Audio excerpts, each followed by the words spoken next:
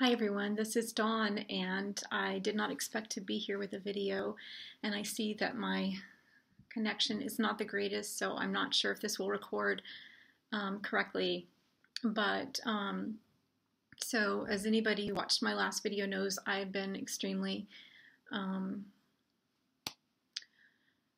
a lot's been happening, and in my own process that ties back to 2,000 years ago and to now. And so I just want to make this video.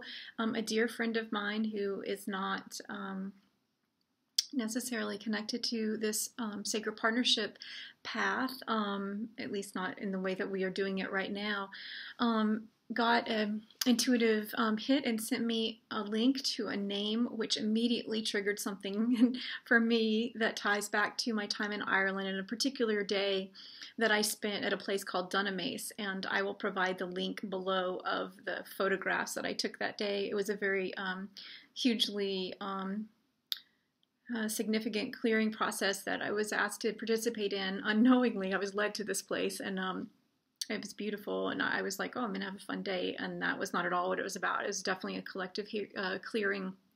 I'll try to find the date and put that below because I don't really remember. But immediately when she sent me this, I had a flood of recollections, and I realized how it ties to what's happening right now for a portion of divine masculines and divine feminines who are in rod and staff, Blu-ray rod and staff unions.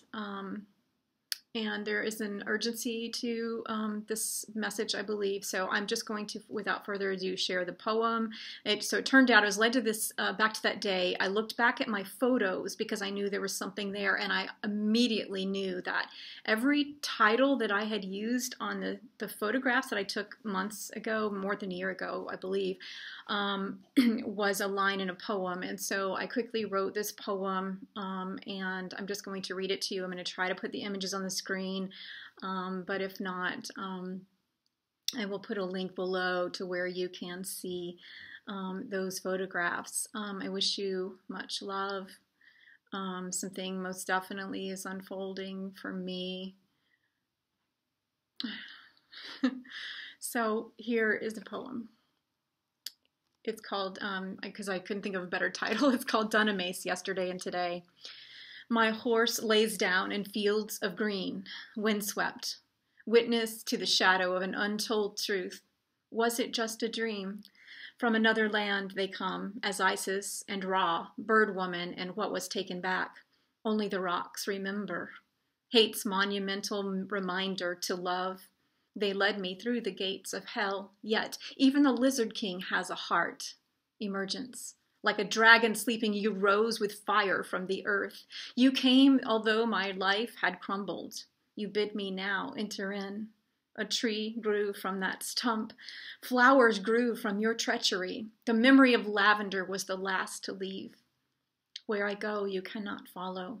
Releasing full burden, you bore this stolen life, the life between our lives, and death that has no sting. Remembering there are two ways home. The way of sorrows we know well, or today, thy rod and thy staff. Peace at last in our valley, free at last to be.